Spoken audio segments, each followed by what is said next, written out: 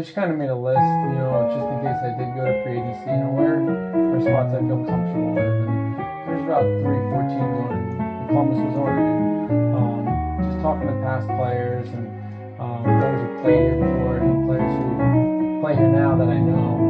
Just try to pick their brain a little bit. And I did it with a few other teams too, but I felt like, Columbus was kind of my cup of tea. I think felt like from hearing from some of the guys, I was really excited about some playing there. And obviously it came right down the wire, made my decision, but to go to free agency. But I think they Columbus made me move close to number one on my list after that.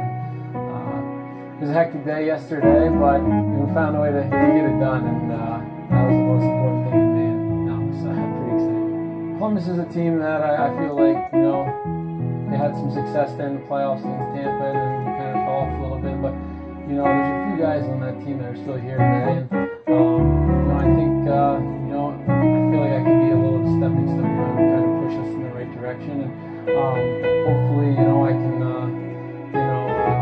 just try to make this team, just a little bit better. Build as a team and kind of make a push for that ultimate goal, because, that's something that's really important to me. And, I think, after I meet all the guys and get comfortable and, learn all the systems